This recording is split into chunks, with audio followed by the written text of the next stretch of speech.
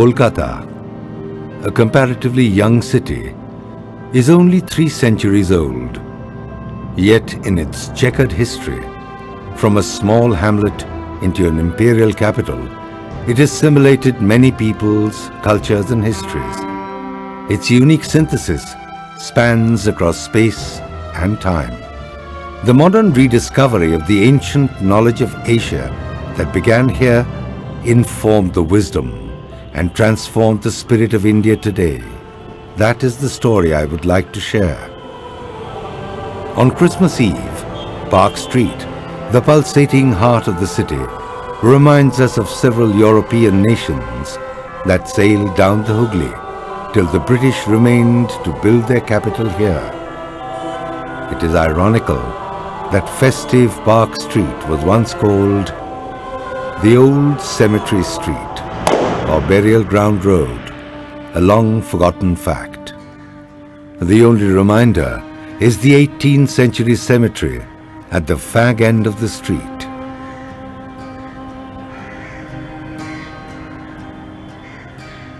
Many illustrious officers of the East India Company and members of their families died at a tender age in a climate hostile for them, and they were buried here. The famous Orientalist Sir William Jones lies among them.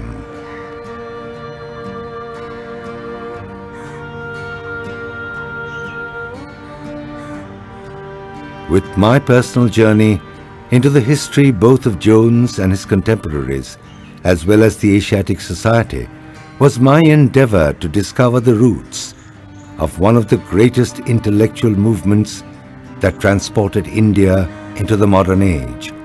For me, it was important to pay tribute at the mausoleum of Sir William Jones, founder of the Asiatic Society.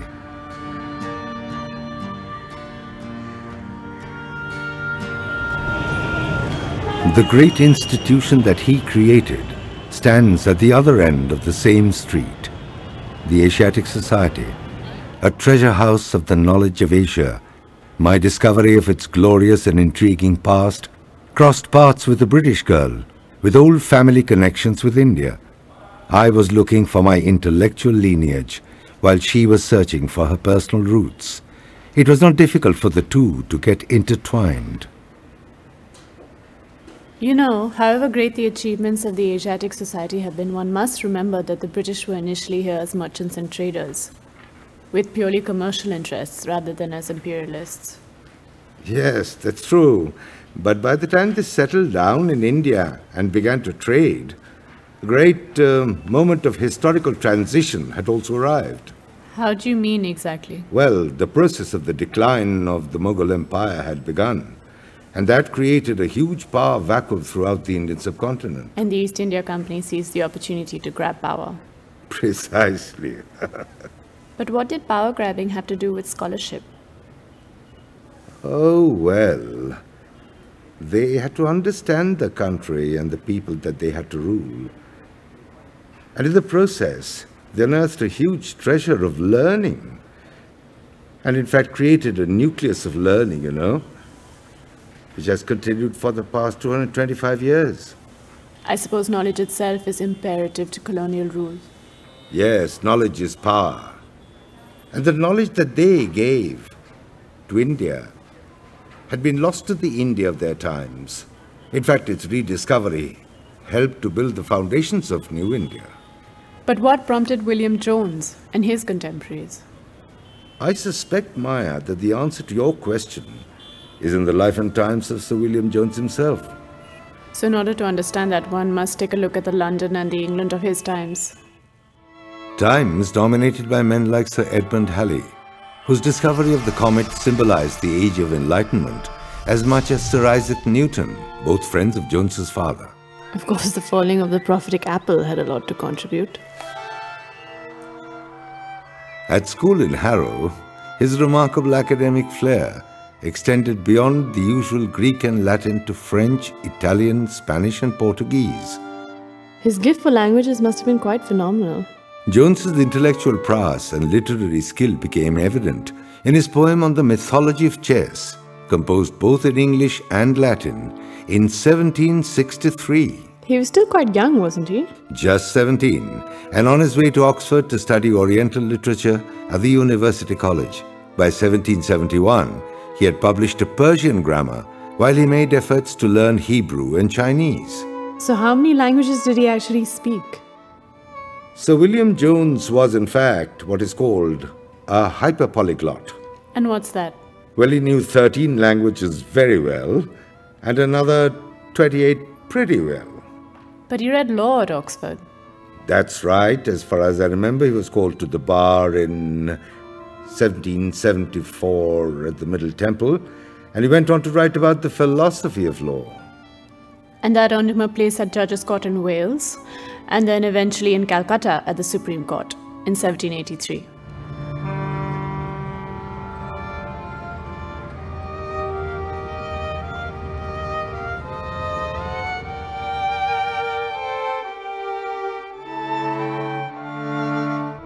So it was somewhere around here that Sir William Jones first arrived in the late 18th century. Yes, almost exactly at the same spot, except for the skyline that was quite different. Well, obviously. But Calcutta was already quite a bustling port by then. Yes, it was a bustling town as well, the Supreme Court where Sir William Jones was going to take his prestigious seat. And more importantly, he was bringing with him a vision and a dream. You mean his idea for the Asiatic Society? Much more than an idea. He was bringing a memorandum of an institution of Asiatic learning, which he had written on board the frigate, the Crocodile, which brought him here from England.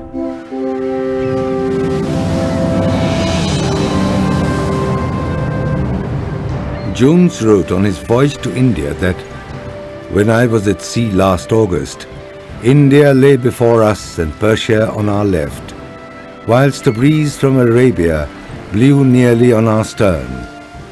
It gave me inexpressible pleasure to find myself in the midst of so noble an amphitheatre, almost encircled by the vast regions of Asia, which has ever been esteemed as the nurse of sciences, the inventress of delightful and useful arts, fertile in the productions of human genius. I could not help remarking how important and extensive a field was yet unexplored, and when I considered that such inquiries could only be made by the united efforts of many, such a union could be effected among my countrymen in Bengal in laying the foundation of a society for inquiring into the history and antiquities, the natural productions, arts, sciences and literature of Asia, to convey knowledge to mankind." But surely there were already others like him who were here. I mean, you know, employees of the East India Company. Yes, there were. The company, in fact, had brought together distinguished men of learning who had great intellectual curiosity about the land where they had come to work. So what was unique about Jones's contribution? Well, Jones's contribution was unique in the sense that he brought a specific plan, a kind of detailed outline of what was in fact a grand intellectual enterprise.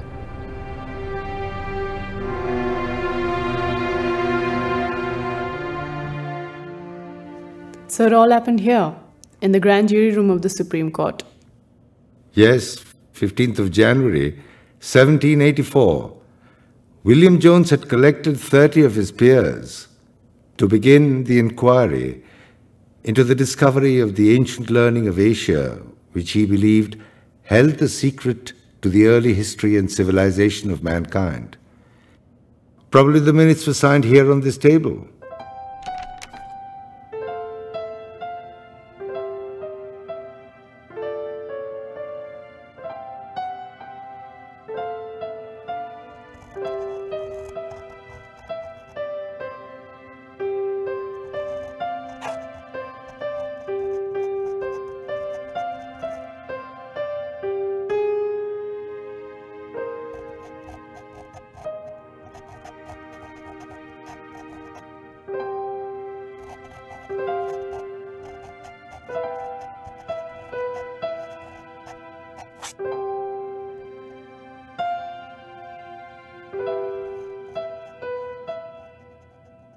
So there must have been quite an impressive list of names following Sir William.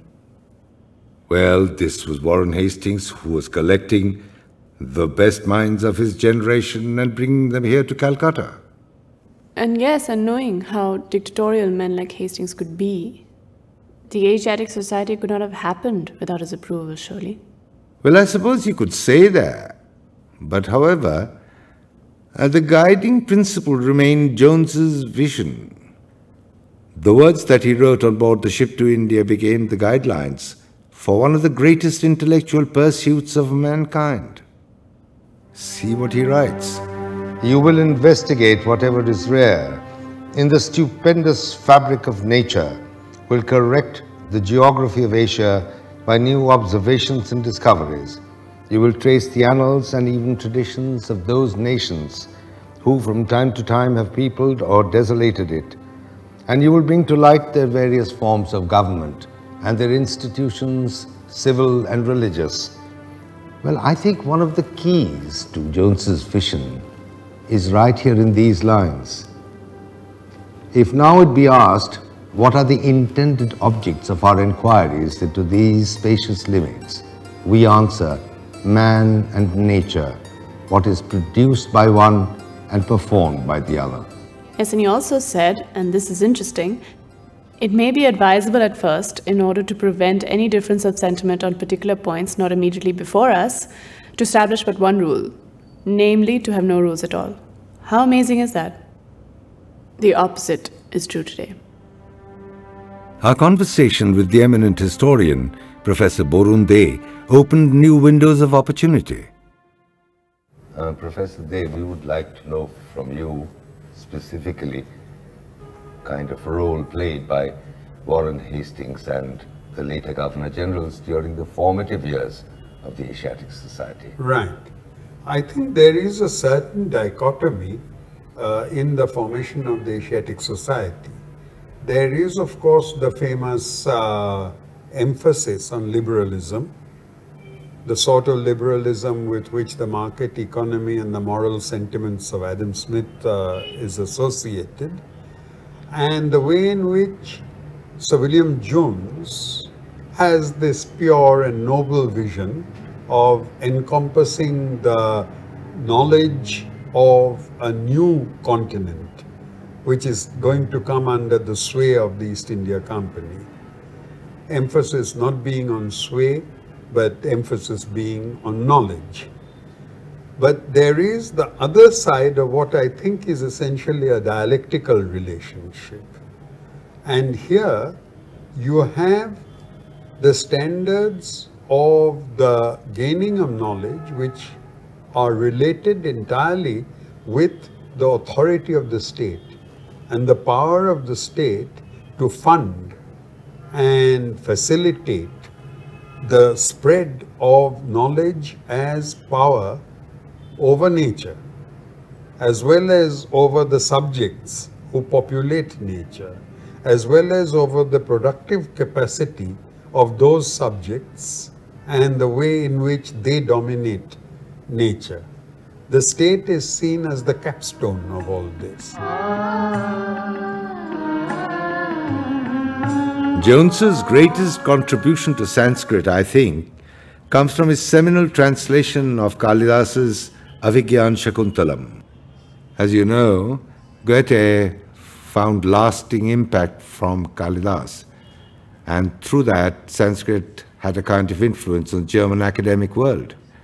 In fact, German scholars continued and spearheaded the whole study of Sanskrit and discovered other layers and other areas of learning from ancient India.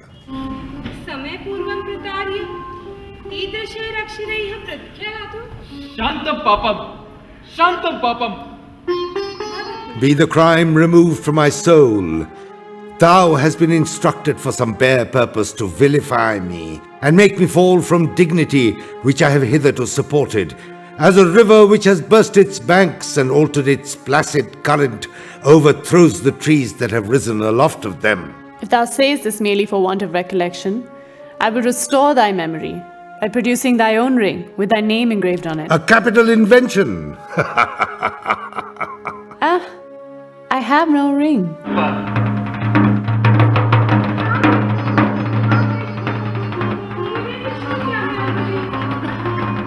So skillful are women in finding ready excuses. However, Jones is really quite interesting in the sense that he moved away from Sanskrit to modern Indian languages, like Maithili, for instance, which is as melodic as Kalidasa's Sanskrit was dramatic. And did he ever work with Maithili? Yes, yes. In fact, he translated the Gita Govinda, which is a popular lyrical romance. He was that serious, was he? Yes, I suppose he was serious. But, however, Jones did have the ability to express his literary interests in the lighter vein as well. Like what? Well, he had this pet tortoise whom he named Othello, probably because of its color.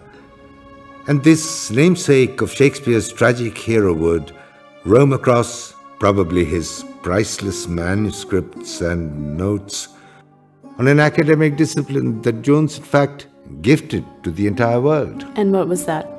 Comparative philology. Jones, in fact, is the person who really put Sanskrit in a pivotal position in the entire Indo-European group of languages. At Oxford, William Jones had translated pre-Islamic Arabic poetry.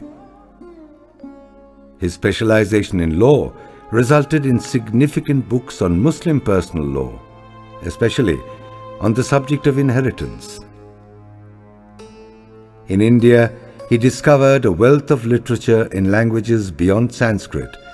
Many of his translations introduced important literary works to the rest of the world, like the Gita Govinda from Maithili. Jones's interest in India encompassed a wide variety of subjects, like the Hindu lunar calendar, for instance. The musical modes of Hindu culture attracted his attention strongly enough for him to write a book about it. Of course, his book on chess was a kind of logical extension of his interest from school days. The width of his oeuvre is evident from his book on Indian plants, also a part of his collection of the knowledge of Asia. He not only collected the written word, but included available visual material of all kinds.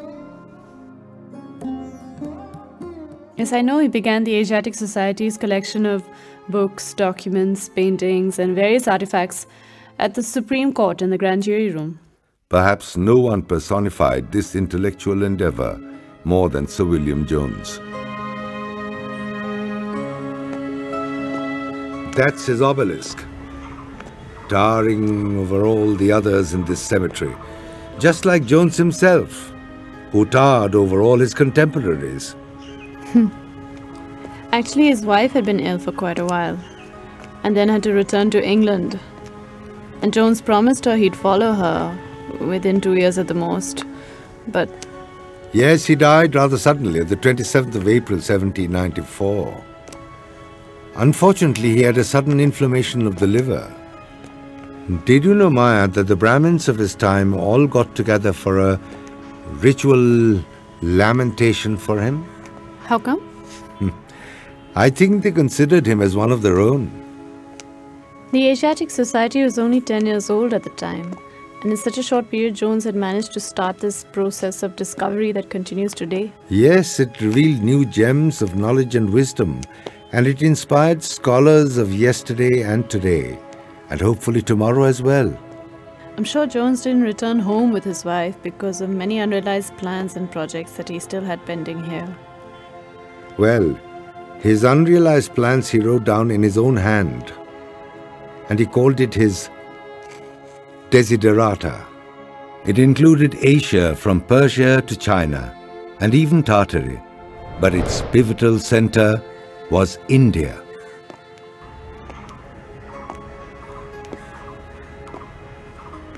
Here it is, written by Jones himself.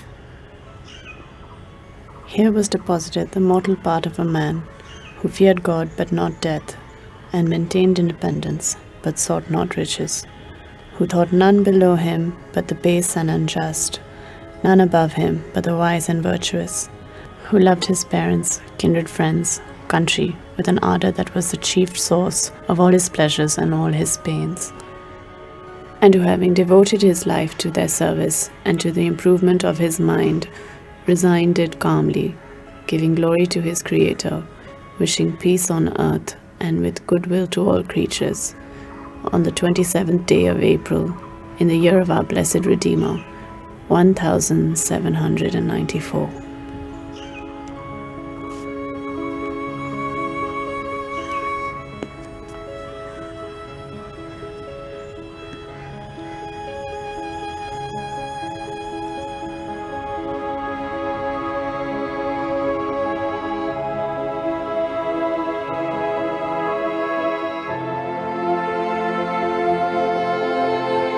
Such was the stature of Jones's genius that a kind of vacuum prevailed at the Asiatic Society immediately after his death.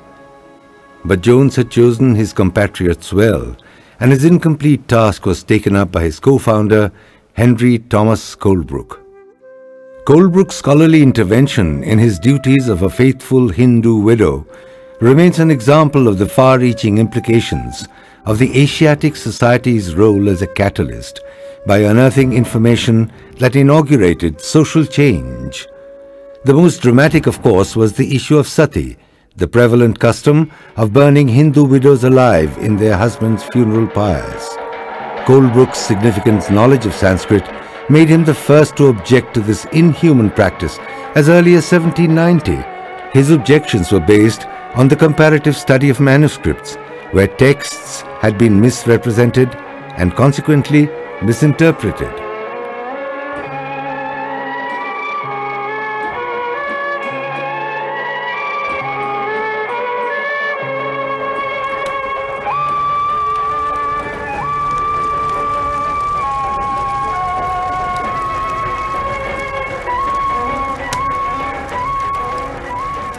It was only with Ram Mohan's intervention 4 decades later that sati was legally banned, after a huge social movement that divided the Hindu society. The enumeration of Indian classes, Indian weights and measures, and subjects like the Indian Arabic zodiac were included among Colebrooke's other significant social and commercial studies. The manuscripts and other artifacts that Jones began to collect, with help from many others he had inspired, had grown significantly. And obviously the grand jury room of the Supreme Court eventually became inadequate to store it all. Absolutely. And you must remember that meanwhile, Calcutta too was growing as a commercial, administrative and intellectual center, fueled by the ambitious plans of Warren Hastings and the East India Company. And what about the Asiatic Society? The first 3 editions of Asiatic Researches found so much worldwide recognition that at least 2 pirated versions were widely circulated. Well, it certainly was a kind of tribute to the quality of scholarship and the width of its choice of subject matter. True. With growing expectations, the Asiatic Society defined its future early enough. The need for its permanent home soon became urgent, and the fast-growing city had little space to accommodate it. The immediate hinterland of Calcutta still had isolated locations where Warren Hastings hunted Royal Bengal tigers. Now, the St. Paul's Cathedral is located there. That's surprising. It shows how far the Sundarbans were spread.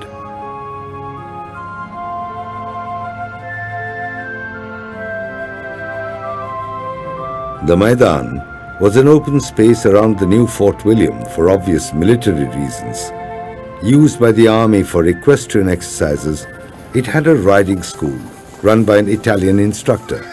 Its stables at the edge of the Maidan attracted attention when the search began in earnest to house the Asiatic Society. It was a matter of time and inevitable circumstance that the Asiatic Society found its first home here at number 1 Park Street.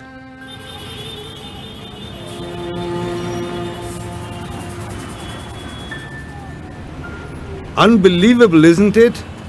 This was one of the secluded, lonely corners of the city. Look at it now. Yes, the palanquin bearers would charge extra money to bring someone here. So the Asiatic Society building must have looked very grand at that time. Yes, in fact, it was the city's first and grandest public building. I see. Designed by Captain Thomas Preston, who was in fact a member of the Asiatic Society. And it was built by many celebrated builders who collaborated on this, including a very famous French builder called Jean-Jacques Pichon, Right. among others. Okay. You can barely see it now.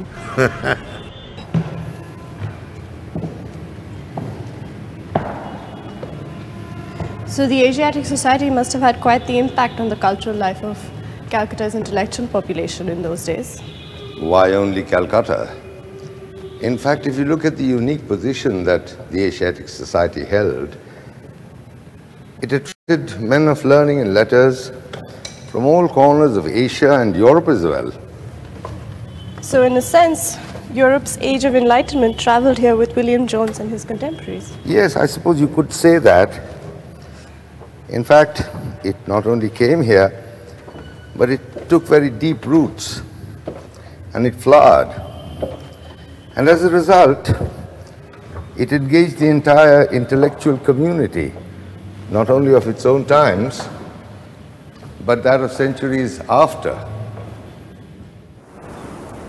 Well, I guess one must keep in mind certain geophysical factors about Calcutta. What do you mean? The fact, for instance, that the British, like other Europeans, had to reach Calcutta after arduous and difficult voyages across turbulent seas, like the Bay of Bengal. And it required considerable maritime skills and experience that the British did have. Yes, some of my forefathers, in fact, had been sea captains of considerable repute. And they would certainly have been men of intellect and learning, I'm sure, because maritime and navigational skills demand a certain scientific bent of mind.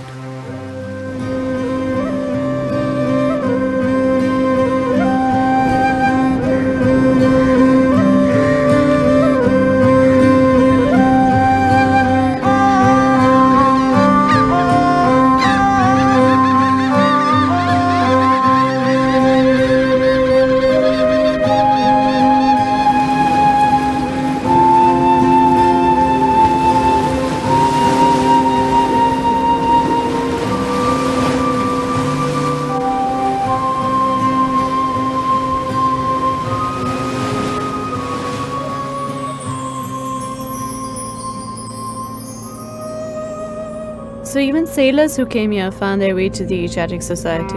Anyone, in fact, with an inquiring mind came to the Asiatic Society, for that is where his spirit of inquiry would be honored, nurtured, and acknowledged by his peers. I've heard of Piddington. Apparently he was the first person to coin the term cyclone. Yes, of course, he did a lot more than that. He was, in fact, a ship captain with considerable experience in the South China Sea and the Bay of Bengal, captaining the ship that belonged to the East India Company. And he came to Calcutta in 1830, after his sailing days were over, and retired. He then published his experiences. Yes, in fact, he did quite a lot. I mean, he wrote the Hornbook of the Law of Storms, in which he contributed significantly of his understanding of the infant science of meteorology. He continued to work on the subject, didn't he? Yes, he did. In 1848, he published the second edition of his book, and that was considered even more widely as an international textbook on the subject. Did he ever work on anything else? Yes, he worked in botany, he worked in soil chemistry, and in fact, he discovered the whole potential for the sub-Himalayan soil for cinchona plantation. And presumably this was all published by the Asiatic Society. Yes, in its magazine called The Gleanings in Science. Do you know who its editor was? Who? James Prinsep. That doesn't surprise me. The spirit of Sir William Jones, with his widespread scholarly interests and aptitude that matched depth with dimension, continued in others like James Prinsep. Prinsep was assay master of the Banaras Mint, where he took India's first scientific meteorological readings at regular intervals with a barometer for altitude measurements as early as 1828. Prinsep exhibited a wide range of scientific interests and skills, from architecture to urban development. He restored the minarets in Aurangzeb's crumbling mosque on the riverbank. He even made statistical surveys of the city.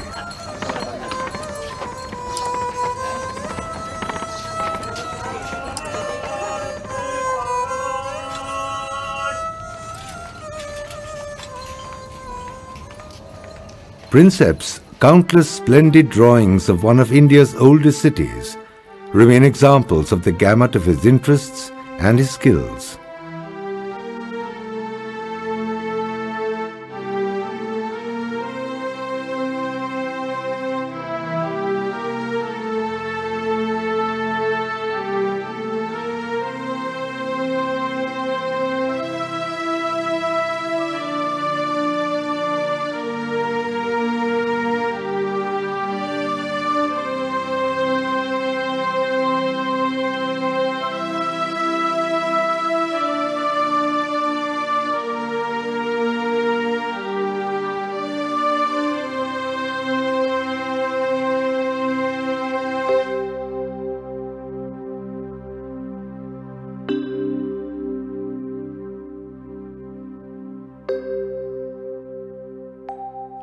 Prinsep's scientific mind prompted him to analyze the well water available in the city, and it led him to redesign the drainage system of Banaras.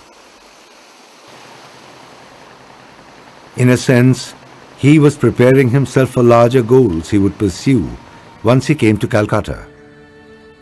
His acumen in architecture was again evinced in Calcutta as the assay master of its new mint since 1819.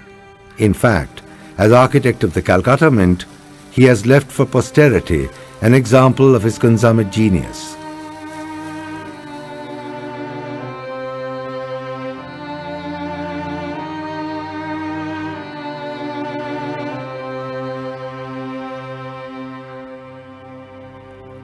He designed and fabricated a new assay balance that could measure metals with an accuracy unknown before him. This helped him in his introduction of uniform coinage, another pioneering landmark in his times. It was only a small step from the minting of coins to the study of numismatics. He identified 3 evolutionary stages of minting, from punch-marked and die-struck to cast coins. Coins provided Prinsep with the pathway to learning ancient and forgotten texts like Kharoshti. Prinsep went further to unlock the secrets of the Brahmi script and to decipher the Ashokan edicts. At least one of the many dreams that Sir William Jones had held close to his heart was realized within half a century of his death. The edicts, discovered in the sands of the Rajasthan desert, had great impact on the study of Indian history. Prinsep's breakthrough in deciphering Brahmi had monumental significance. The long-forgotten historical content of Emperor Ashoka's rule revealed a whole new vision of India's Buddhist past. Prinsep's great discoveries came during his tenure as the secretary of the Asiatic Society and the editor of its journal, most of them within 1833 to 1838.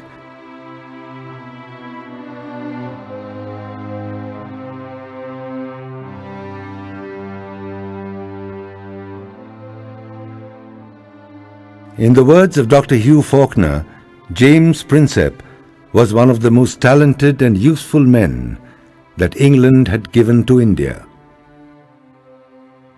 The location of this monument is fascinating. I love how the old is juxtaposed with the new. The colonial in the foreground and the contemporary behind it. Yes, in fact, it's quite an incredible landmark in the city. And it's been there for quite a long time. Prinsep, as you know, died rather early when he was about 41 years old, on the 22nd of April, 1840. And in just 1 year's time, in 1841, his friends and admirers had got together to build this to honor his memory, the memory of a great scientist, a great scholar, and a great gentleman. It's very interesting to remember that the Prinsep monument is really not one of those which have been built to glorify the British Raj, but rather to pay homage to an extraordinary human being by his friends and admirers. And that is what I think makes it so precious and so important and so quite distinct from all the other pieces of colonial architecture that we have in the city.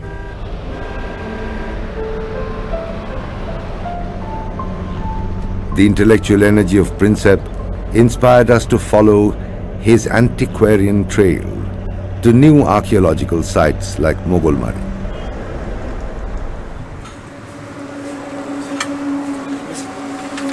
दो बढ़िया चाय. Your Bengali has certainly improved. This is in fact published by the Asiatic Society, you know. It's got a technical report on the excavations at Mogolmari. Gosh, it's so beautiful here. This river is beautiful. In fact, it also has a beautiful name. Which is? Suvarnareka. Shitamane? The golden line. In fact, it does trace a golden line in Indian civilization because it has a series of Buddhist settlements here. So Mogolmari presumably was on the banks of the same river? It was. In fact, the river has shifted and Mogolmari is now about 3 or 4 kilometers inland.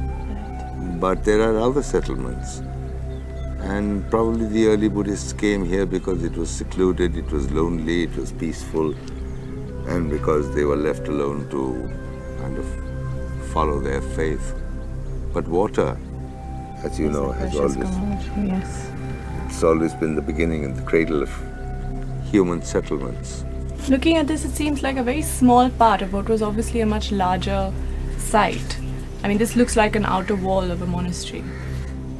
In fact, the paved pathway that you find under our feet is obviously the kind of pathway along which the monks used to walk when they did their parikrama, along with other devotees around the entire monastery site. So there's obviously a lot of scope for further excavation. Absolutely. And looking at this stucco, it seems quite typical of Buddhist architecture, particularly monastery architecture. Yeah, I'm not surprised that you've noticed this because you have an architectural eye. So if you look at the stucco pieces here, you will find that they have a lot in common with other Buddhist monasteries like Nalanda and Vikramshila, for instance. Especially look at the floral patterns. They're really quite identifiable. It is indeed quite significant that it is the same Xuanzang document on the basis of which Dr. Debola Mitro, the famous archaeologist and director of the Archaeological Survey of India, had pointed out to this place and the possibility of a major archaeological find here. Right. And, but the actual excavation itself took many decades after Dr. Mitra's And it's still nowhere near complete? No, not at all. In fact, only in 2004, the Calcutta University archaeologists came here under the leadership of Dr. Ashok Datta for the first time. And they have just made the initial first foray. And they have laid out the kind of parameters, perhaps, of what further remains to be discovered. What is, of course, very interesting and very intriguing is that it is the same Xuanzang document that had inspired and had given the clue to Sir Alexander Cunningham to discover Bodh Gaya. Yes. You know, that's very significant that the Asiatic Society was still involved with that 150 years ago. Exactly. And they still continue to do it here.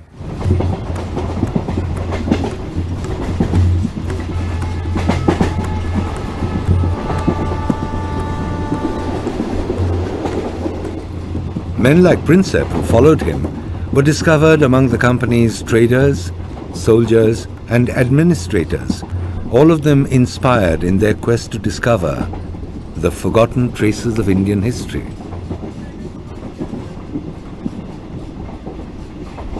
To unearth treasures, they went east, west, north and south. Leadership came from the disciples of James Prinsep, like Sir Alexander Cunningham, a military engineer with considerable technological skills and resources, inspired with a passion for the past. Bodh Gaya, the place of Buddha's enlightenment, was discovered and excavated in 1883 by Cunningham.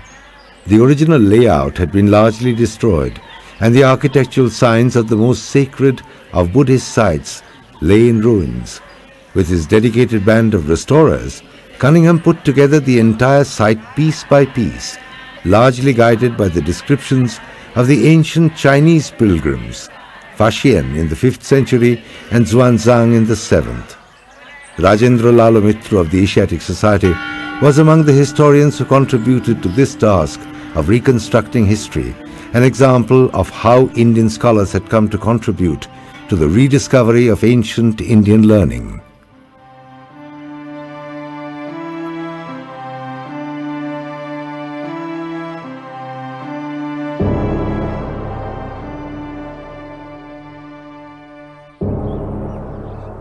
Sarnath is another of Alexander Cunningham's great discoveries of Buddhist sites. Located 6 kilometers from the ancient town of Varanasi, this was where the Buddha began the preaching of his religion after his enlightenment. There are many legends and myths that Sarnath is associated with. The facts, however, indicate that Buddha taught his first 5 disciples the fundamentals of the faith at the famous deer park. Cunningham located it in a forest that covered the entire area from contemporary records. The stupa, which includes the Ashokan pillar, which stands decapitated today, was once crowned by the famous original sandstone sculpture of the 3 lions, the national emblem of India, not only by its antiquity, but also its philosophical significance.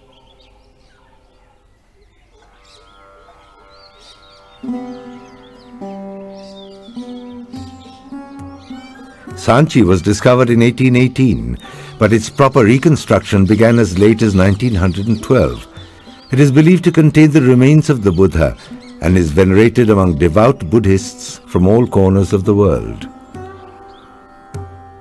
In Sanchi, the temple depicts human figures in Greek attire. Clothing, musical instruments and other elements indicate a distinct Hellenic presence. The historical possibilities it unearths are many. The conjectures continue. Unanswered questions remain. The 4 Toranas, ornamental gateways, represent love, peace, trust and courage, universal values celebrated across time and borders.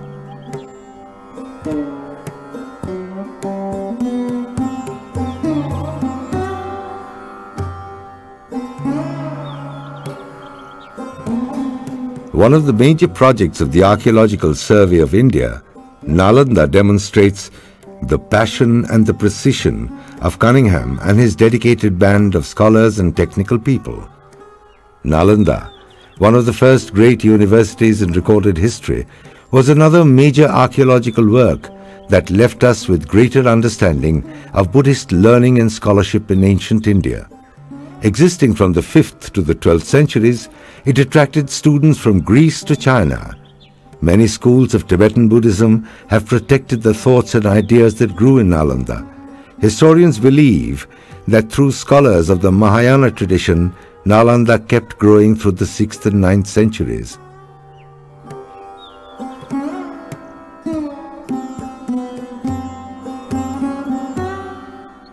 There are few greater monuments to peace than the 3rd century BC rock edicts of Dholi in Odisha that document Emperor Ashoka's terrifying experience of the horrors of war. Without Prinsep's discovery of the Brahmi script and the scholarship of Rajendra Lal Mitra, its forgotten text would not have revealed its significance for civilization, which was tremendous, and the content for the Buddhist faith, which was overwhelming.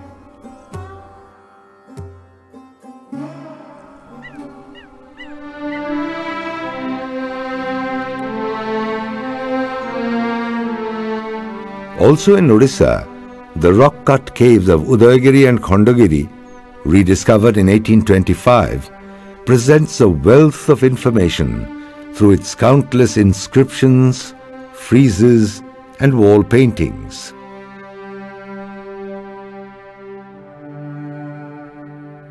Excavated during the time of Emperor Kharavela, the caves were obviously created to house Jain ascetics in a monastery that imparted training in Jain theology. Some caves show connections with Buddhism as well. Its revelation is directly linked to the support of the Asiatic Society and the inspiration of Prinsep.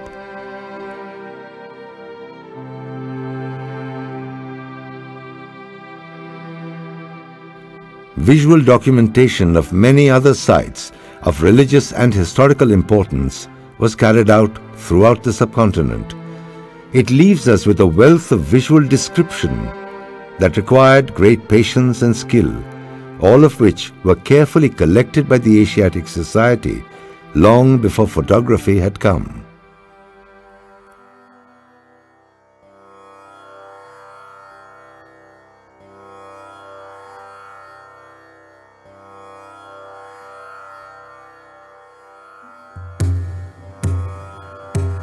The Elephanta Caves, located in the Arabian Sea near Mumbai, contain high reliefs in stone of Hindu deities important to the worshippers of Shiva. Created during the late Gupta Empire, the caves are thought to date back to the 9th and 13th centuries.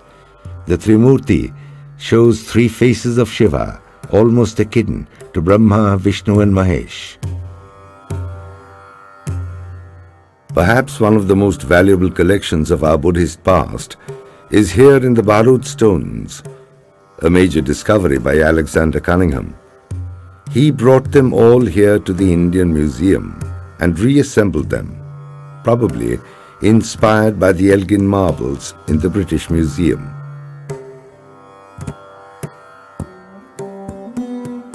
The Bharut Stupa may have been established by the Maurya king Ashoka in the 3rd century BC, with additions made during the 2nd century. The stupa contains numerous Jataka tales in the shape of large round medallions, with the Buddha represented through symbols. The characters are in Indian clothes, except the Indo-Greek soldier along with the Buddhist symbols. Since the Buddha was never shown in person, symbols denote his presence. Texts identifying characters are an unusual feature of the Bharut inscriptions.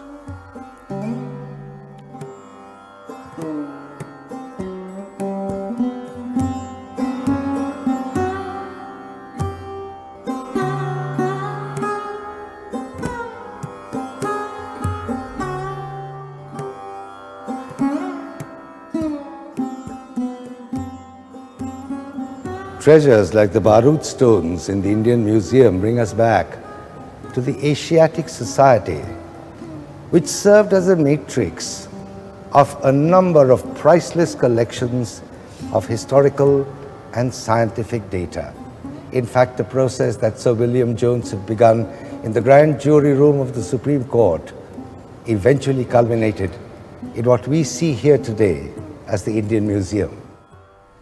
In fact, the man who created the first modern museum in Asia in that sense of the word in 1814 was also an exemplary and fascinating character from 19th century India.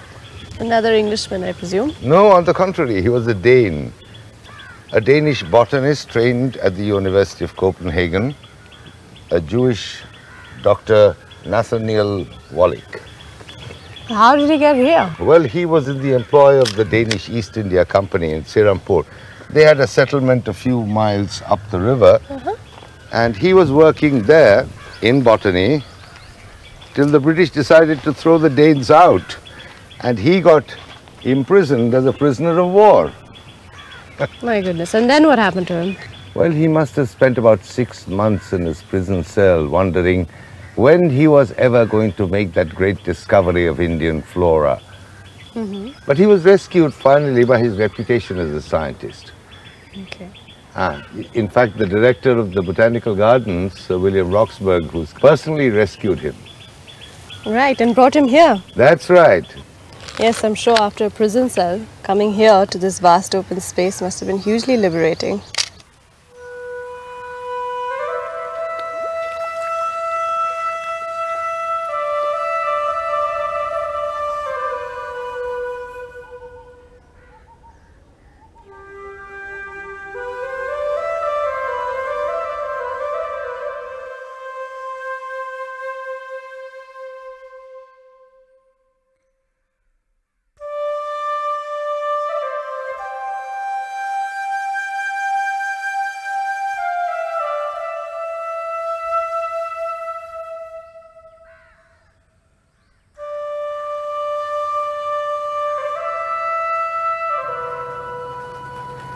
I can't believe how well this building has survived for over 200 years, considering it's right on the banks of the river.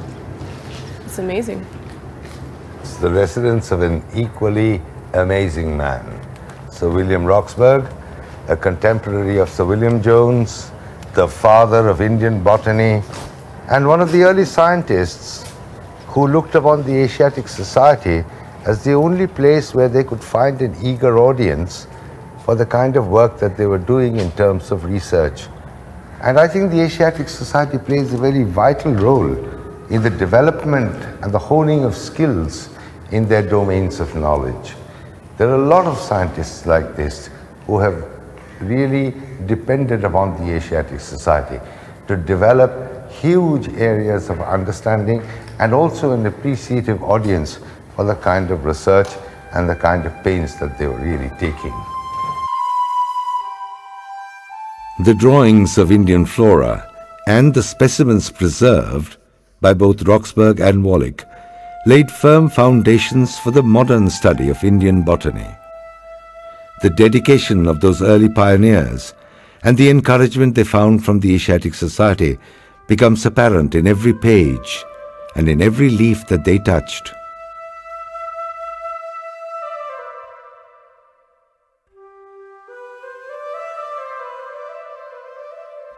Wallach's catalogue has in fact remained a major source of scientific data.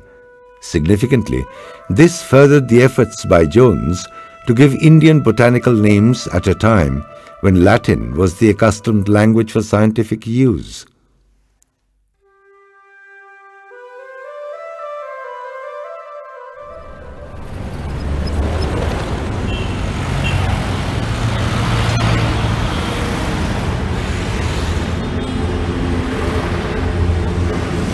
The Asiatic Society Museum, pioneered by Dr. Nathaniel Wallach in 1814, was not only the forerunner, but also the matrix out of which the Indian Museum was born half a century later, with the Indian Museum Act of 1862. However, the museum was housed in its present home more than a decade later, in 1878, 10 years after the Asiatic Society had transferred all its assets.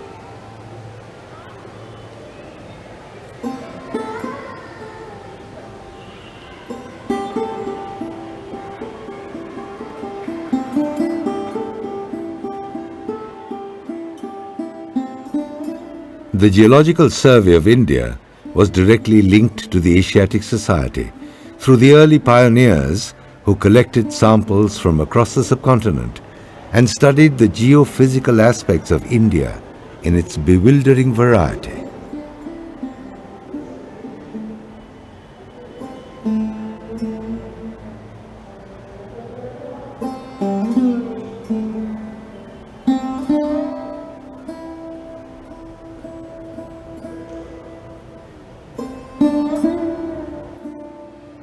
The museum's geological samples had great impact on India's economy, like coal mining in the Raniganj coal fields. The Asiatic Society Museum jealously guarded its pioneering role as the first of its kind in this part of the world. It opened the doors to technology and entrepreneurship, both major motive forces that powered the arrival of our modern world. But it is amazing to think of the painstaking research that went into it for years before the earlier steps could be taken.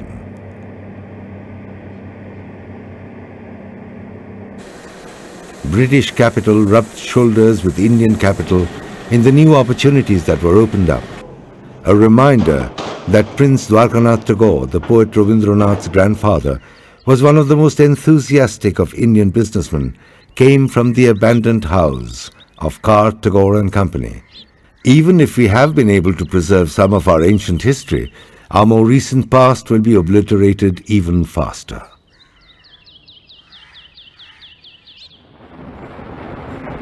The magic of the steam engine changed the face of India in a way that could not have been envisaged. And what we are left with are the benefits that we have accrued as a nation from the spread of technology, whose first giant step was in creating faster communication lines across the subcontinent.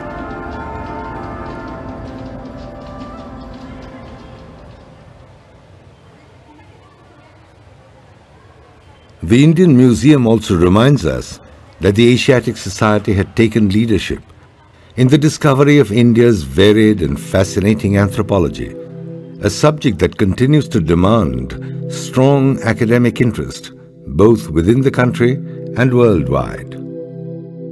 Often called the anthropologist's paradise, India is home to countless tribes at different stages of human development. Their study is a key to understanding Asia and ourselves.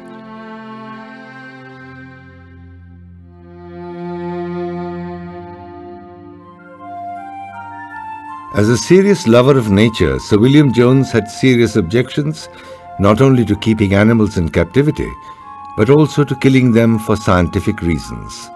However, zoology was a major thrust area among the early members of the Asiatic Society.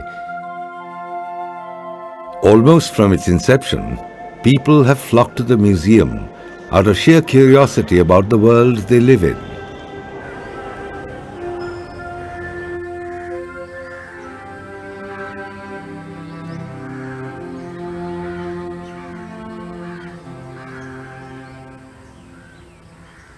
The cultivation of India's arts and sciences by the Asiatic Society was both widespread and deep-rooted, much like the famous banyan tree here at the Botanical Gardens in Shibpur.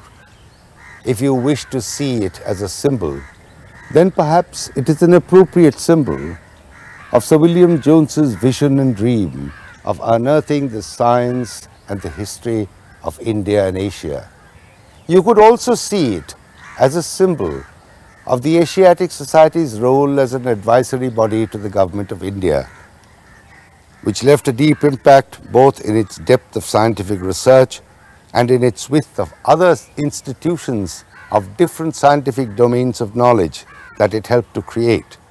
The Trigonometrical Society in 1818, the Geological Survey in 1850, the Archaeological Survey in 1862, the Indian Meteorological Department in 1875, the Botanical Survey in 1890, the Zoological Survey in 1911, the Linguistic Survey in 1928, and the Anthropological Survey at different times of its history.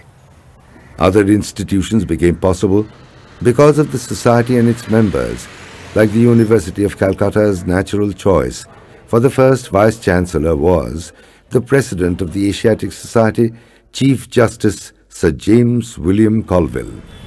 Men of science like Sir Leonard Rogers formed the School of Tropical Medicine in 1914. Its location in Calcutta was the result of a sustained campaign for Sir Leonard's plan led by the Asiatic Society. Professor Dey, how would you interpret Asiatic Society's response to political and social environment in which it was, or the society, how it was responding or interacting with the society around it? Yeah, I think it reflected the social changes of the time. In the 1780s, there was what has recently been called by a very bright young scholar, lecturer in history in King's College London, John Wilson, a period of anxiety. He is using a term which he has taken very consciously from an article in 1997 by Ranajit Guha, in which Ranajit Guha looks at the British imperial presence in Bengal and in India in general and Burma as well as a tension and anxiety about whether they are acceptable or not.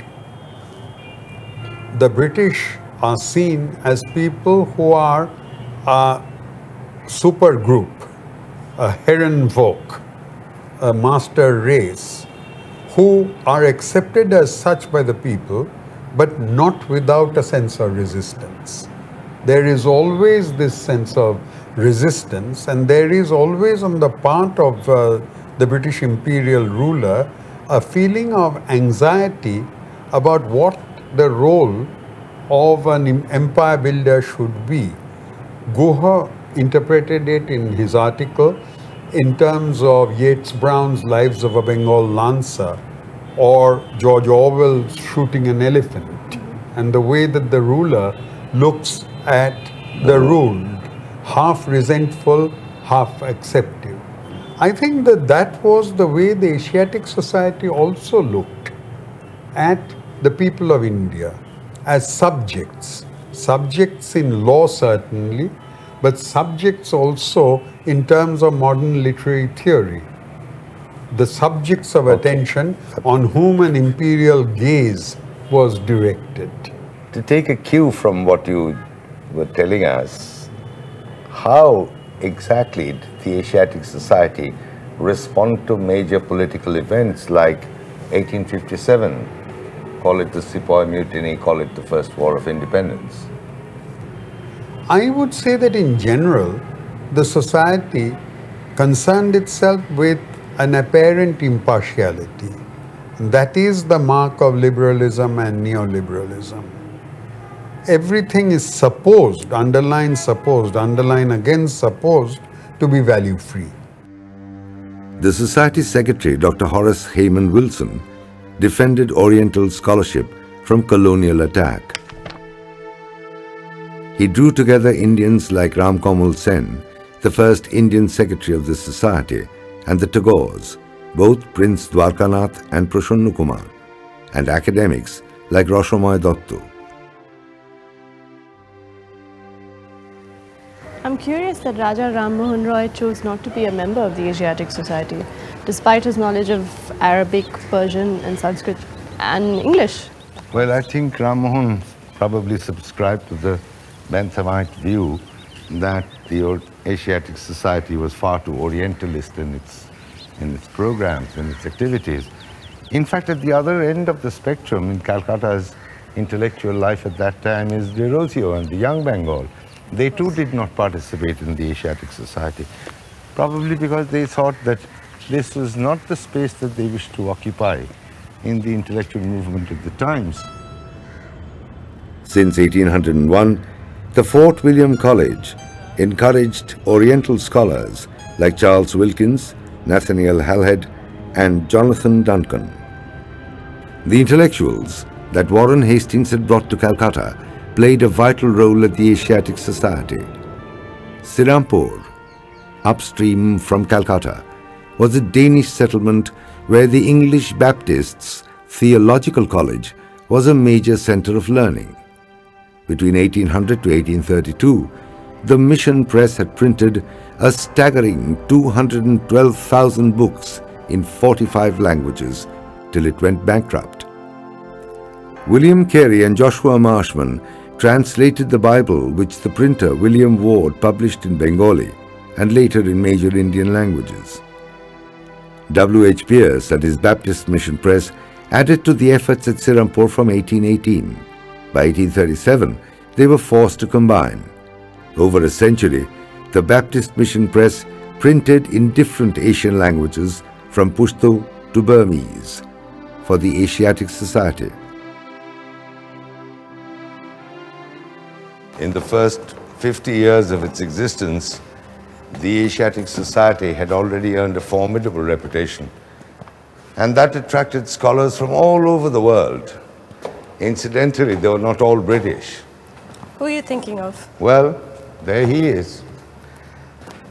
A Hungarian linguist who walked all the way to India in search of his native Magyar country. He walked. Yes. Alexander Choma de Koros. He walked from Turkey through Persia, Central Asia and Afghanistan, right into India. He had travelled along arduous routes from the heart of Europe to the roof of the world, and he arrived in Ladakh thanks to the protection of the British, who were leading players in the great game. Tibetan culture was deeply embedded in Ladakh, and de Koros began his study of the language. His collection of manuscripts contained rich literature. The inhospitable climate or his paltry resources did not distract the great personal sacrifice demanded by his pioneering and seminal research. So how did de Koros come to the Asiatic Society? Well, with his huge personal collection of Tibetan manuscripts, Koros realized that he had nowhere to go, and he didn't have the money to set himself up either. So he wrote to Dr. Horace Wilson, who was then secretary of the Asiatic Society, and asked for refuge and financial help. I guess the Asiatic Society under Princep had the academic climate that helped de Koros to perfect his knowledge of other classical languages. Like Sanskrit, from which many of the Tibetan texts were translated. So did he ever travel to Tibet again? Yes, he went thrice, and every time he came back with more precious Tibetan manuscripts and canonical texts. De Koros had the passionate determination required to penetrate the isolation of Tibet, landlocked by almost impassable mountains. While his search for his homeland was in his thoughts, he engaged himself to discover forgotten, almost hidden examples of a great civilization that the world had never known about. De Koros in Tibet and Ladakh was in search of nothing more precious than words, the stepping stones to one of the most closely guarded cultures of the world.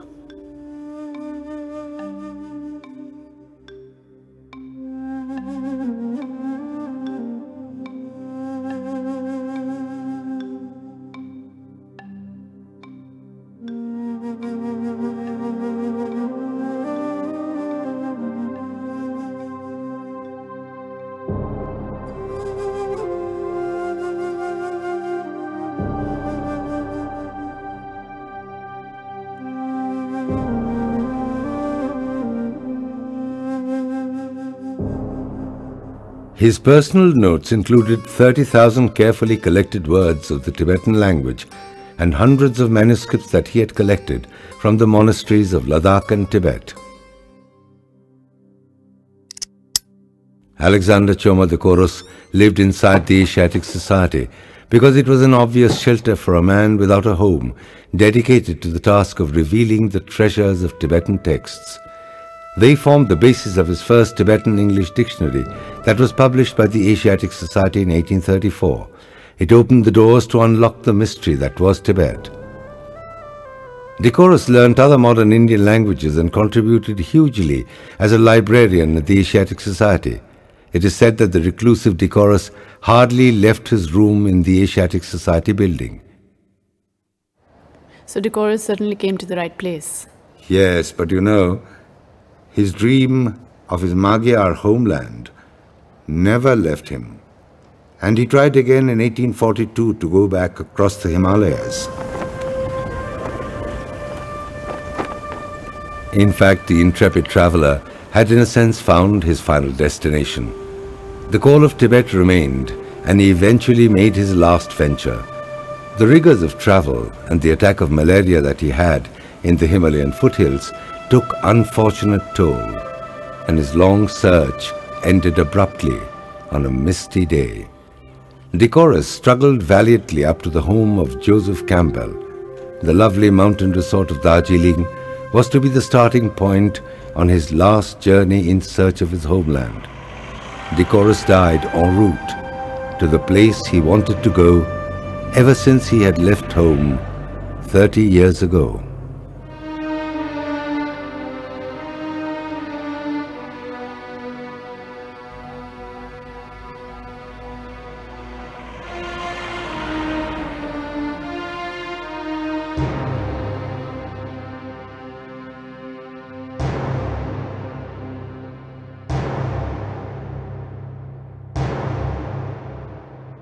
I remember seeing his grave in Darjeeling.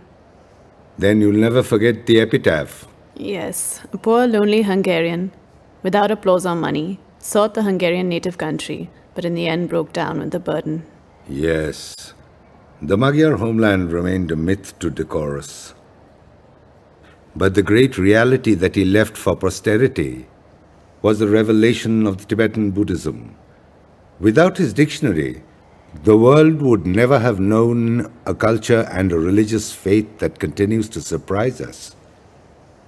Did it gain him any recognition outside of academic circles? Intriguingly, it did, though much later in time, and it came surprisingly from Japan. Oh. The Japanese Buddhists gave him the status of the Bodhisattva, a saint revered by all believers. It was he who had taken the message of Tibetan Buddhism to the whole world. Men of ideas and letters in India and Hungary have forged one of the strongest bonds in the memory of Decorus and his example, enriched by his valuable work in discovering a forgotten civilization. Today we are in a globalized world, a world in which East and West must meet, must understand each other. And Choma is the person who already 200 years ago started this job to do, to understand the other culture, the other. He was a Christian, but he has written about Buddhism with great understanding. So this is a very important lecture which we have to learn for survive the 21st century as well.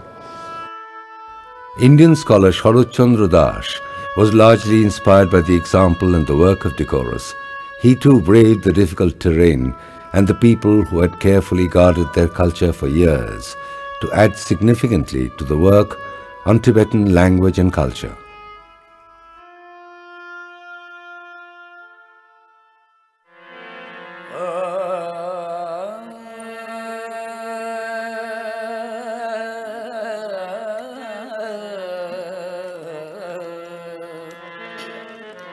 Mughal architecture in itself articulated the philosophical and mystical content of the ideas of the time.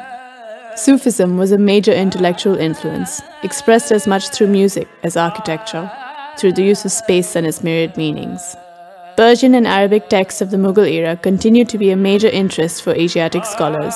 Translations produced with care, analysis of historical documents, and in-depth research contributed to a wider and more penetrating study of the achievements of the Mughal dynasty.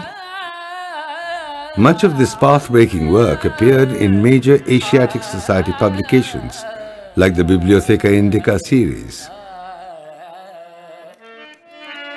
ये वो दर है कि इस दर पे बदल जाती है तकदीरें,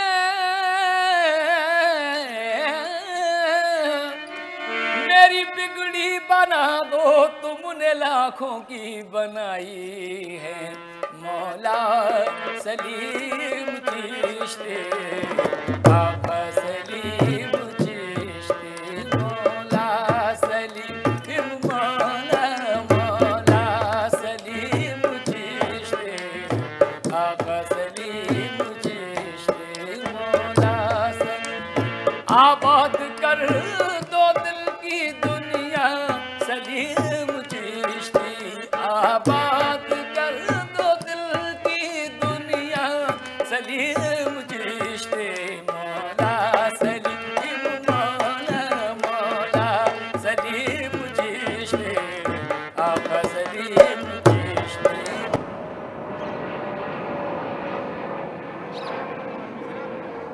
The Qutub Minar is celebrated as an architectural wonder in India, but it has many other aspects of historical value. A pre-Mughal construction, the Qutub Minar contains many stones with earlier Buddhist and Hindu inscriptions on their reverse. It seems obvious that these were collected from existing religious sites and reused. What remains hidden may be of equal importance.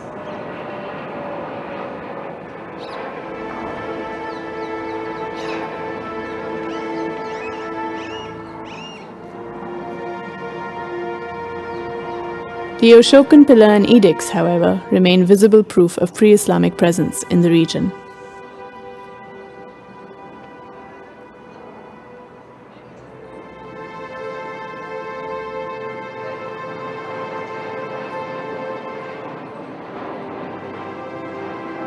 The Mughal Empire had left a huge amount of historical literature because they had employed professional Persian chroniclers who left accurate and detailed descriptions of the intellectual, military and administrative environment of Mughal rule.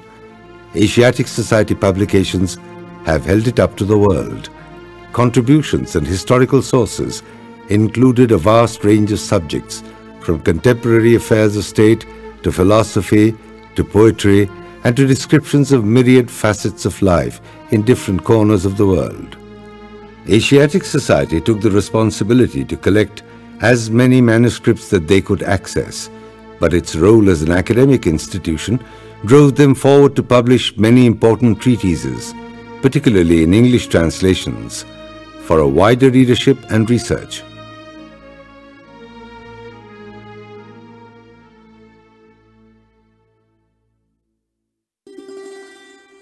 Sir Jodunath Sarkar, whose pursuit of historical accuracy and objectivity changed the way we look at our past. The new light he shed on Shivaji and Aurangzeb's fundamentalism indicated the disempowerment of pre-British India. Objectivity again could not prevent his disclosure of Aurangzeb's donations to Hindu religious institutions. In interpreting Sufism and understanding what later came to be known as subaltern history makes him a pioneer in thought.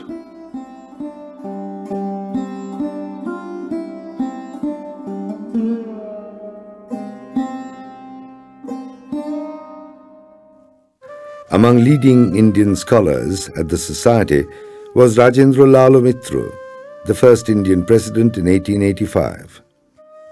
The Bengal Atlas captured the interest of Indian academics like Rajendra Lal Mitra. They also opened new doors to ancient Indian learning.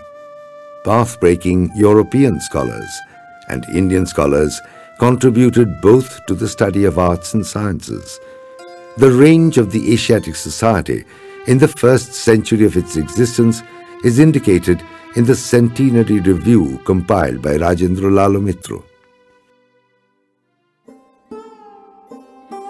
These walls of the Asiatic Society have so many stories to tell. Yes, I'm sure. But I'm particularly intrigued by Vidyasagar, whose portrait we see here. Ah, you must have heard of the shoe scandal then. Vaguely, but I'm not quite sure what happened. Well, Vidyasagar was an eminent scholar of Sanskrit. He was a famous educationist, a social reformer, and the principal of the famous Sanskrit college. Yes, and I believe he had quite close links with British educationists like Bethune. Yes, in fact, the British administration always took his advice on educational matters. So then what happened here at the Asiatic Society? Quite simply, he was disallowed from entering a meeting of the society because his sandals were considered inappropriate. And of course, Vidyasagar refused to wear anything else. Well, quite rightly. That's ridiculous. And so colonial. I suppose he severed his links with the Asiatic Society following that. I'm sure he had his pride. Yes, he had his pride. And no, he did not sever links with the Asiatic Society. But why?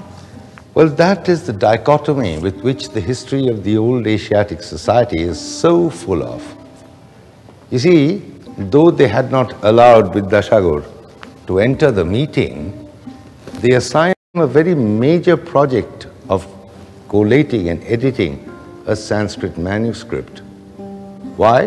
Well, because for that project, his tremendous excellence in the language was heavily demanded. And he accepted?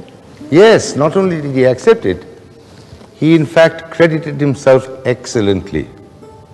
You see, this is what I've often wondered, how it is that despite the social conflict of the rulers and the ruled, both of them had no problem in respecting and understanding each other's academic and intellectual pursuits. If one looks at the long heritage of great scholars who have worked with the manuscripts in the Asiatic Society, from Rajendra Lal Mitra and Haraprasad Shastri and other great names, you see yourself, or you find yourself in a heritage of great scholars and great scholarship. So far as I know, the earliest collection of manuscripts in the Asiatic Society were Persian and Arabic manuscripts who were deciphered by the English scholars who knew Persian and Arabic. But later on, many Sanskrit manuscripts and Bengali manuscripts were collected from different parts of Bengal and different parts of India and even from Nepal. And then the work of two great experts, Bengali experts, Rajendra Lal Mitra and Haraprasad Shastri, began to be effective here in the preparation of catalogues. They prepared the catalogue in a descriptive manner. That means, firstly the manuscript, then the subject of the manuscript, and then quotations from the manuscript, illustrative quotations from the manuscript, the colophon, etc., etc., and they gave a total description of the manuscript itself. Haraprasad Shastri continued the work of Rajendra Lal Mitra in collecting priceless and virtually forgotten Sanskrit manuscripts from all over India and Nepal.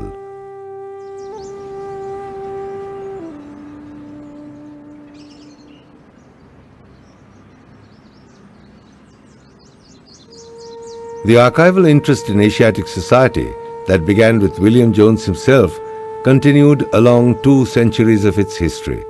British collectors from all over Asia and later Indian scholars scouting across India unearthed a huge and varied number of handwritten texts in a range of Asian languages, from Tibetan to Newari, from Sinhala to Oriya, from Armenian to Siamese. The range and content of this collection is a huge intellectual and antiquarian challenge. Its content is equally intriguing, from religious and canonical texts to poetic narratives of myths and legends to biographies of historical characters like Jesus Christ. Many of them contain invaluable examples of ancient Indian scientific research. Much of this knowledge was lost to us for centuries, and it is their rediscovery that has allowed our access to them. Some of the texts have been translated and published in the Bibliotheca Indica series and in Asiatic Society journals over its 2 centuries of publishing history. What first drew me to Metcalfe Hall was its stunning architecture. And once I walked inside, I found a treasure house of text and visual documentation, where the archives of the Asiatic Society's publications and other journals have been stored. These include a wealth of scientific material which preserve a significant volume of work done over 220 years. I'm sure there are other gems waiting to be discovered here, on a variety of different subjects. I was rather surprised that there weren't as many people as I would have been happy to see here. The word probably hasn't got round yet, or it's believed that the treasures are strictly for specialists. It's true that there are plenty of anatomical drawings here. Of course, I can't judge how correct they are, but one can't avoid being impressed by the phenomenal drawing skills.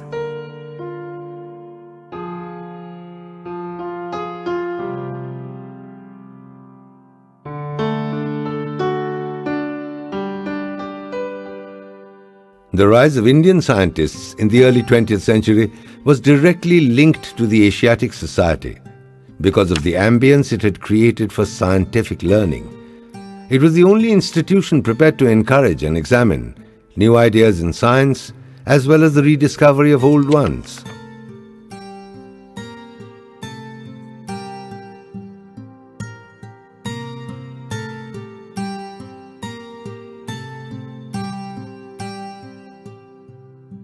The Indian scientist Jagadish Chandra Bose devoted himself to pure research from 1894. In 1895, a year before Marconi patented the invention of wireless telegraphy, he had demonstrated publicly how it functioned. Unfortunately, Jagadish Bose missed out on the international patent. Disappointed, Jagadish Bose later switched from physics to the study of metals and then plants. He founded the Boshu Bigyan Mandir at Calcutta, devoted mainly to the study of plants. This followed Jagadish Chandra Bose experiments that showed plants too have life. He invented an instrument to record the pulse of plants and connected it to a plant.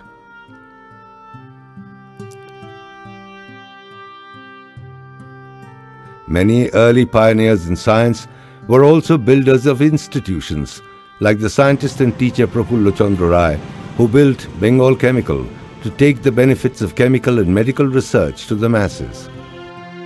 The mathematician and educationist Ashutosh Mukherjee was closely associated with the Asiatic Society, which contributed heavily to academics in many ways. Radhanath Shikdar was part of the Survey of India's team working in the Eastern Himalayas in 1852, when his calculations led to the discovery of the world's highest mountain, later named after his boss. The Asiatic Society brought together the best minds of every generation, like the Nobel laureate C.V. Raman.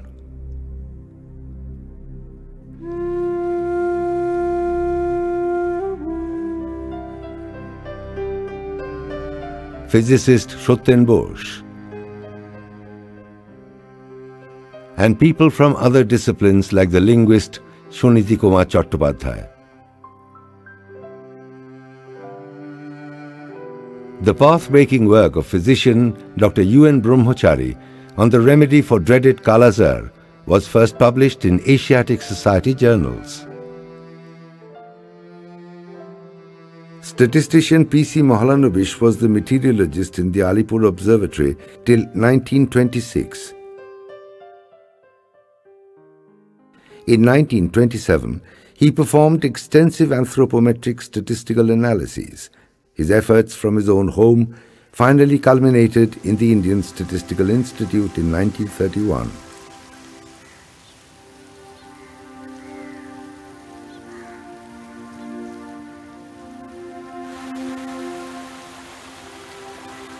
Meghnad Shah began as a teacher of quantum physics at the University of Calcutta from 1917 with other young Indian scientists like Gautam Ghosh. His work on the ionization formula in the American Astrophysical Journal opened doors to research in Britain and Germany. A nationalist at heart, he returned to build the Shah Institute of Nuclear Physics. His international experience had opened his vision, and he knew that the new India would need this knowledge for nation building.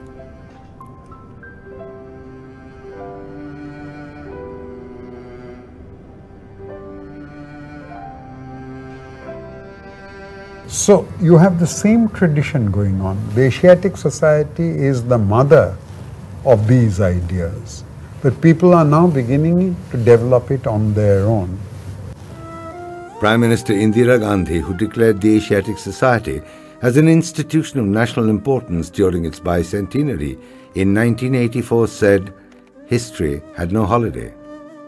I congratulate the Asiatic Society on this birthday. It has done much for our country and for the world of learning.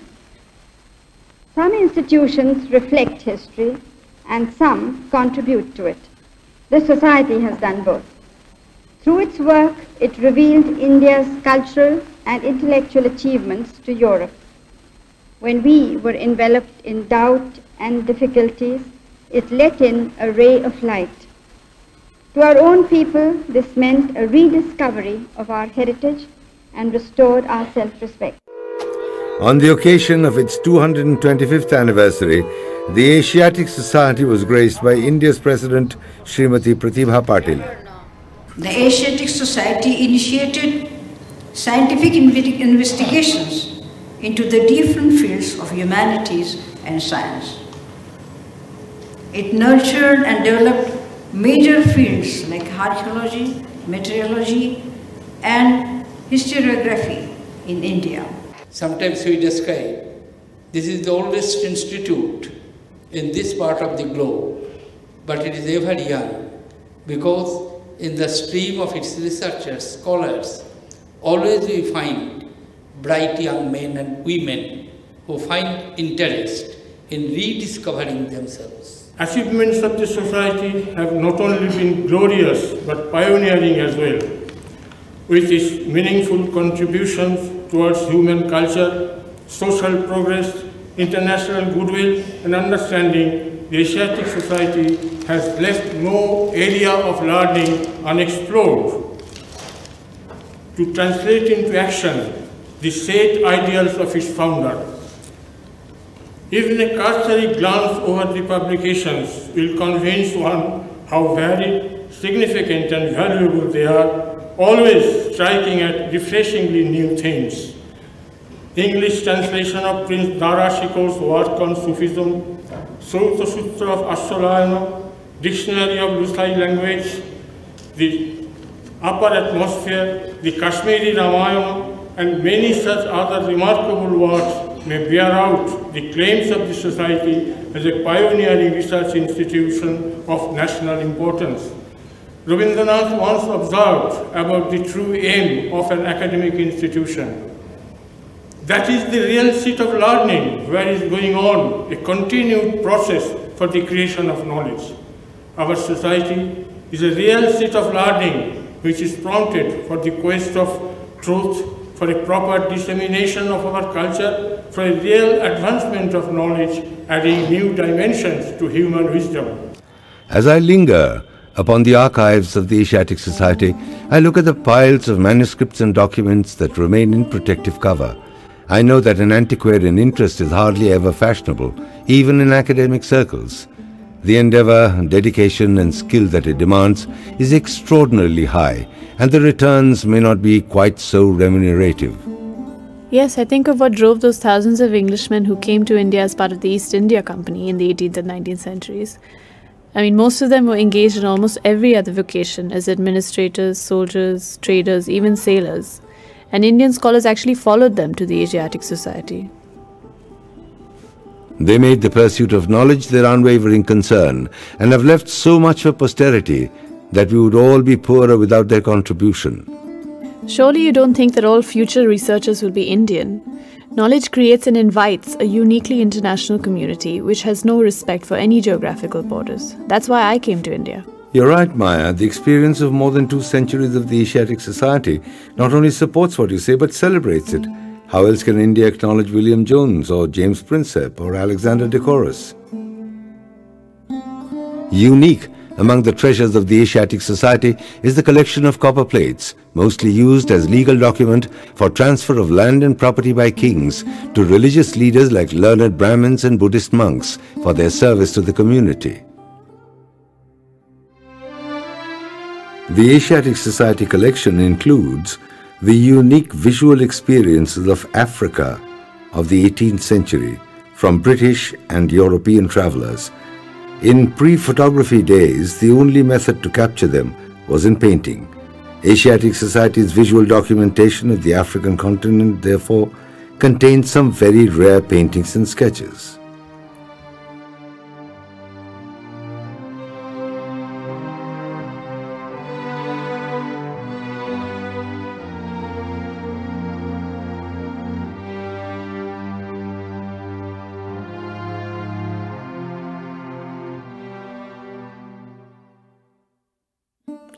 Painting and sketching were among the basic skills of educated Europeans in pre-photography times, and India's varied flora and fauna attracted those of whom who came here.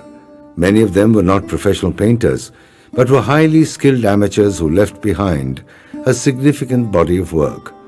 The drawings of Buchanan, for instance, left behind are in itself a huge treasure trove. Its preservation by the Asiatic Society leaves us with an invaluable heritage of scientific information, along with their artistic value.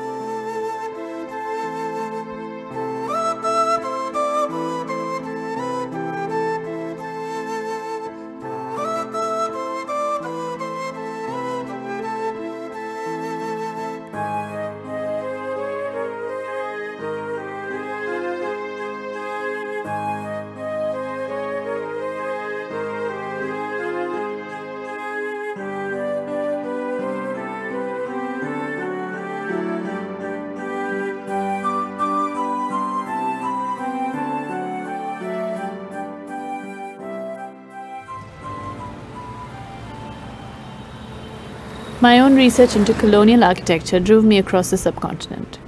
What I was pleasantly surprised to discover was that the Bombay Town Hall housed the Asiatic Society of Bombay. Formed in 1804 by Sir James Mackintosh, a jurist like William Jones, he was inspired by the example of his predecessor. Starting off with the Literary Society, they merged with the Anthropological and Geographical Societies of Bombay. Eventually, it became part of the British Royal Asiatic Society. Today, the Asiatic Society of Bombay proudly stores 100,000 books and 2,500 bound volumes of periodicals. The subjects are as varied as the languages in which they are written. Personally, I was more impressed by the visual documentation, with excellent sculptures that blend with the decor, with coins, paintings, and other artifacts. The variety is a reminder that Bombay has been more of a melting pot of people and cultures than even Calcutta, and they are represented at the Society.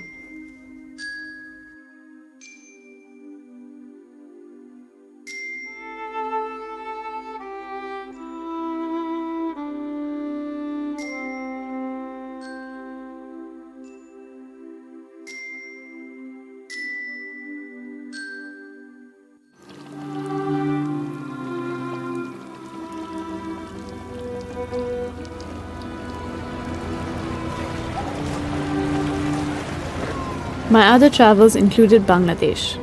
At the Neemtoli Diori in Dhaka, I was surprised to discover the youngest of them all, the Asiatic Society of Bangladesh, created along with its new nation.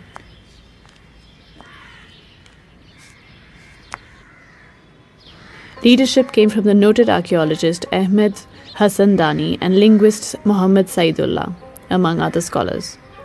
The intention was to create their own platform for Asiatic studies, independent of other such institutions in the subcontinent. The interesting aspect of this organization is the emphasis that they placed on making this learning available in Bangla. Publications were largely in the mother tongue, though English translations were also made of seminal works to reach a wider audience. The Cultural Survey of Bangladesh was one such publication. I was quite impressed by its efforts at modernization and the inputs that had gone into creating a Banglapedia, both in print and on the World Wide Web. Of course, its English translation was more than welcome. I found the spirit of Jones and Horoprasad Shastri alive and active with the efforts of young scholars who continue to travel into the deepest corners of the country in search of historical artifacts and manuscripts. Though it is such a young nation, I was reminded that Bangladesh indeed has a long history of culture and erudition.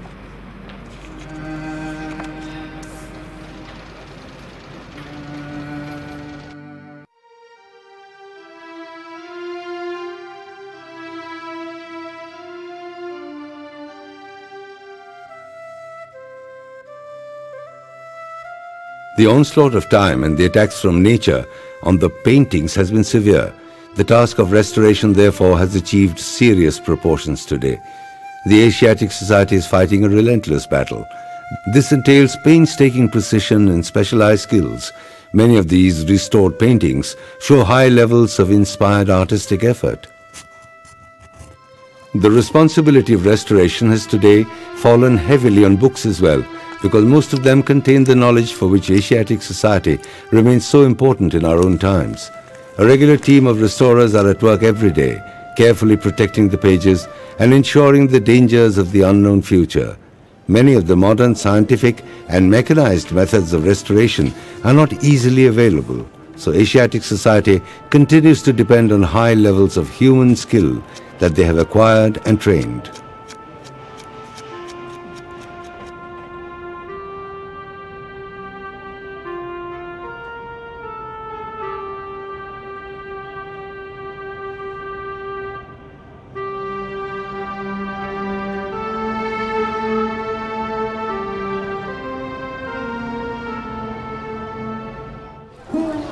Publishing has always been a frontline activity for the Asiatic Society in disseminating knowledge. Scholarly works, latest findings, and path-breaking discoveries in virtually all disciplines still engage the publishing effort. Participation in book fairs allows these books to reach the common people. So what would you say about the role the Asiatic Society plays today, particularly in terms of the current discourse between East and West? we know that the world is globalized. We know that East and West are impregnating each other.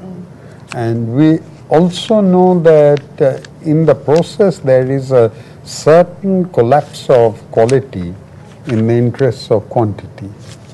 That more and more is being learnt about less and less in terms of depth. So that's a general phenomenon. In practice, I'd say that the study of India as a whole, as a civilization, the Indic civilization, which stretches from central Afghanistan till about northern Burma and includes the Himalayan cultures as well as Sri Lanka, that sort of civilization, I'm not saying this in any imperial sense, I'm saying this in terms of a loose federational civilizational sense.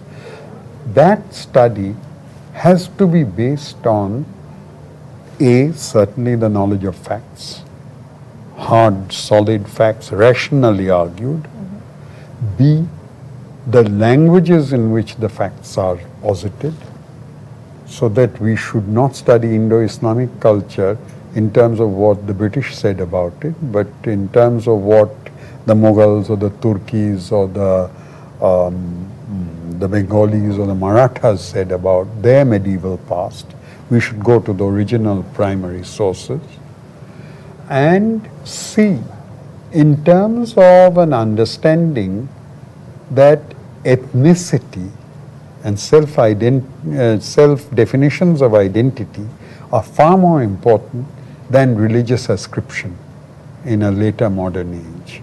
That we can't talk of Hindu civilization or Muslim civilization or Muslim terrorism and by association Hindu terrorism. We should be thinking more in terms of what are the ethnic units and their self-definitions of identity and how they do not necessarily always want to form different political entities, but are prepared to culturally federate and develop composite cultures. I'd say that if the Asiatic society has one task, it is to look at the compositeness of culture. My journey had begun with my interest in colonial architecture and the urgency to know how my ancestors traveled across thousands of miles of challenging ocean to build new worlds in a world away from home. India was my ultimate stop because it was a witness to the largest, widest and deepest intervention by British colonialists in the 18th and 19th centuries. I know that mercantile greed and imperial ambition brought my ancestors down these rivers, but I keep wondering what engaged generations of British intellectuals in the discovery of Asiatic learning. Well, Maya, sometimes I feel that the pursuit of knowledge is not restricted by political or mercantile interests, and it flows across boundaries. That is why the builders of the Asiatic society were able to bring the intellectual fervor, the intellectual endeavor, and the spirit of inquiry of the Enlightenment that they discovered on the banks of the Thames to here. And Indian scholars began their inquiry into the rest of Asia from the banks of the river Ganges. Absolutely. It was the intermingling of two rivers and two civilizations. So the river is almost like a symbol of knowledge. The river as a symbol of knowledge. Quite fascinating. In fact, the metaphor of the river is really quite wider and deeper in meaning than just the accumulation of knowledge or even its points of assimilation. Like the river has its tributaries all along its given course. And it doesn't just take, it gives as well. I mean, it feeds its distributaries along the way. Just as knowledge is not just meant to be acquired, it's meant to be spread. And the ocean, of course, is the ultimate metaphor. You know, it accepts and welcomes all streams of knowledge.